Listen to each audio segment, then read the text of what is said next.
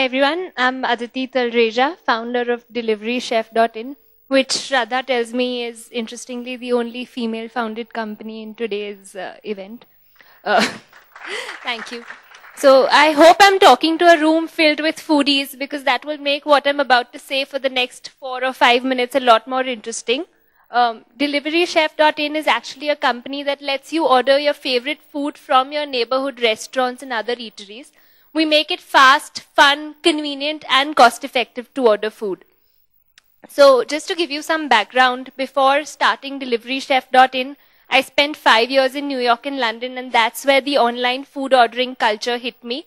We all had very little time to cook, and I'm not sure how many of you actually cook either.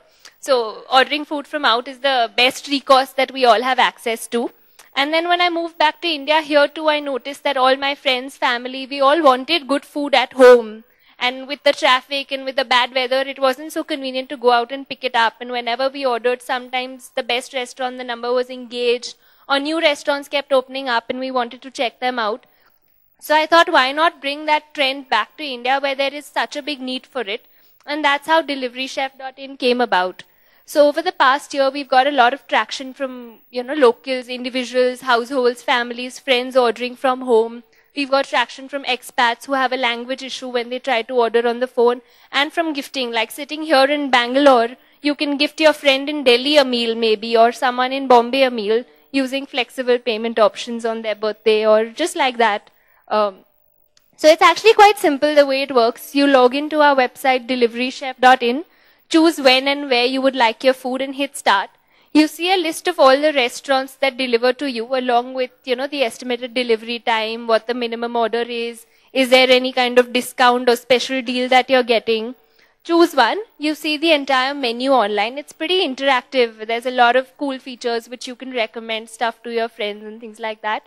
And then choose whatever you want and the restaurant brings the food to your doorstep. We've got a very, very good response from restaurants. They're very happy to list with us because it's a great source of revenue for them. Delivery business provides a growth platform like no others to the unorganized sector. I don't know how it works in Bangalore, but in Bombay at least there are a lot of women that cook from home, bake from home, do mithais, cakes and things like that, which, are really, really good, but there's no platform to access them. So this actually puts them on the same pedestal as the organized sector and gives them access to the internet, which is one of the most powerful mediums of publicity. We also offer corporate meal solutions. I'm not going to get into details of those here. I'm sure they'll probably bore you. And we've tied up with over 300 restaurants in Bombay. Most of the top brands are associated with us. We're launching in another city in January. I'm not going to disclose that yet. Keep it a secret. We've tied up with 50 restaurants and are ready to go. We've got traction. We've got about 7,500 fans on Facebook. And we won the e-commerce site of the year award in the What Blog Summit. We're looking forward to become the market leader in the online food space and the biggest aggregator in related services. And hope to come to Bangalore soon. Questions? I guess in Bangalore they've got quite a name. We're actually we're trendy option, we're a preferred option in terms of the convenience. We focus on making the ordering experience very pleasant for the customer, giving him all the relevant information that he wants. We've understood the Indian consumer in terms of how customization is required.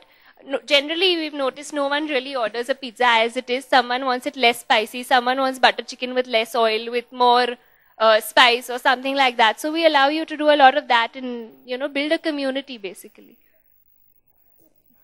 I have a question. Yeah, you can order from multiple places in one order. There is a minimum order, but it's generally very small. It's like 150 or 200. It's generally not large, but of course some places do have large minimum orders. There are user reviews and ratings. So everyone can review a place and then just like on Expedia, on any travel site, it shows you how many people contributed to the rating so you can judge the quality of the rating. How do you enable the unorganized sector to, as in, is there anything special you do or you also enable them? what we do for them is basically with every restaurant that we work with, we actually work with them to grow their business. So we help them promote. We really work with them to see what kind of, even with the unorganized sector, let's say it's a lady who's making mithais from home. She's 65 years of age and she's made mithais, for her entire family all her life.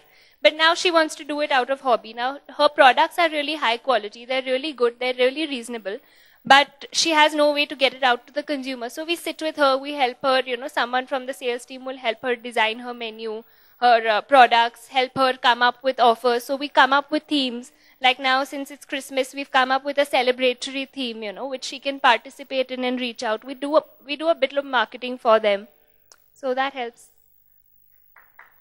I've been told I need to canvas, so to vote for us, SMS at polls space DC in reality TV style to the number.